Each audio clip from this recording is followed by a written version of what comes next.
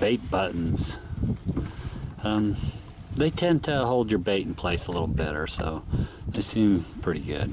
So, okay, well, like I said, we're doing a little dino fishing today, so hopefully we'll be back with the dino. We have our fresh roballs.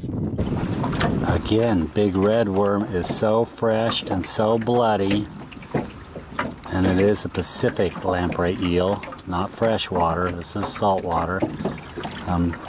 I'm going to tell you, I'm going to get one on this real soon. We believe we got a foul hook fish. Oh yeah, I see it. It's right on the back of his fin. Well, these things happen. Let's get it undone. Come here. I know when my rod tip goes down, I pull up. That's all I know. Gone. He even flipped.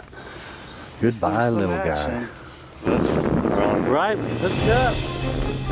We went from spot to spot. Not too much luck, but I think we finally found some. Oversizer. Oh, big guy, Okay, well, we'll give it a minute. We'll play it out.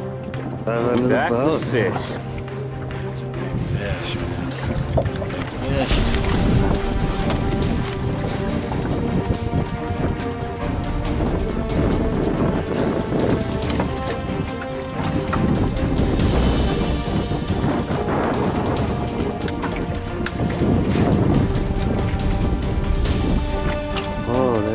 Fish one, big one, foul hook.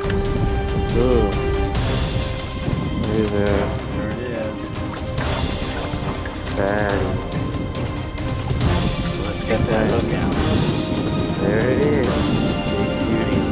Foul hook. Unpinner.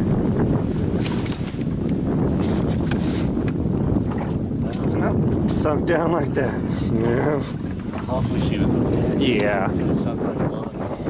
Oh well, she's going to recuperate down there anyway. They always rest after a bath. So, this one hit on salmon route.